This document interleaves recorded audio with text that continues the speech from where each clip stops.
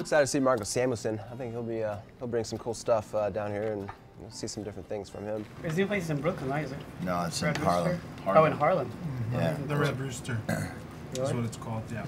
Is it good? You been there? I have not been there. Super cool. Really? Really, like the restaurant's like this big cultural melting pot, which I think is what makes it so dynamic and great, you know. Sweet.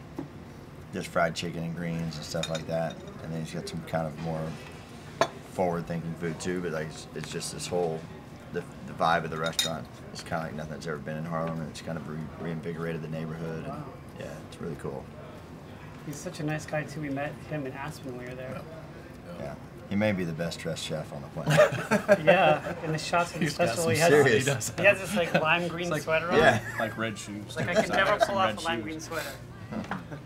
Miyamoto is a nice little addition.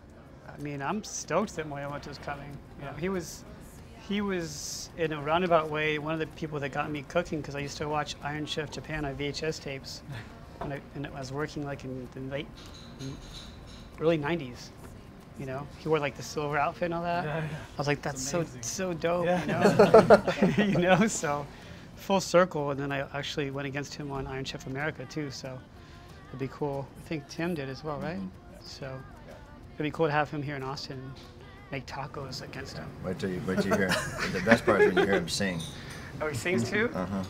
It's really, you know, you don't know what the hell he's saying, so everybody just thinks it's great. Yeah. It's awesome. Yeah, sings it all in Japanese, and everybody just starts clapping. I'll tell you who else would be fun coming down here is Jonathan Waxman.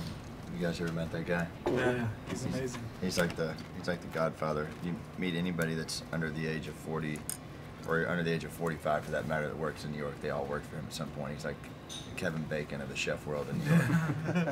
It's pretty amazing. It's true. Like, I don't understand it. Oh, you talk to anybody. 6 days of separation with No, Waxman? there's no question that if you work in New York City for more than 5 years and you're under the age of 45, you worked for him at one point. Really?